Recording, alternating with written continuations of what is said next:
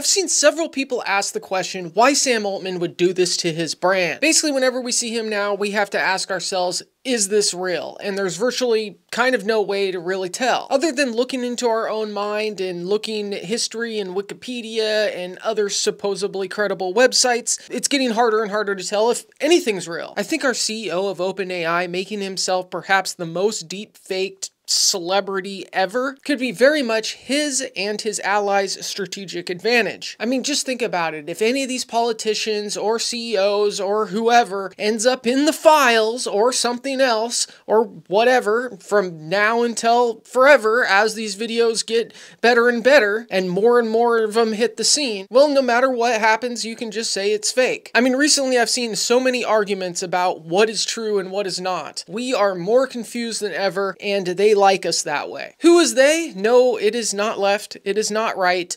It is the ones with the real power. The ones with the money. Duh. Is there an answer? I'm not really sure. But I think the best thing we can do is live in our own worlds, create our own communities, and get along with each other. And remember that most of the political back and forth helps the ones that are just power crazy maniacs, in my opinion. Sick individuals. I believe in fairness. How about that? I personally believe no imperfect being can create a perfect anything, and in a society, I want to see as much fairness for the most amount of people as possible. If you feel the same way, we're watching The Rich. Hit that button, and I'll see you next time.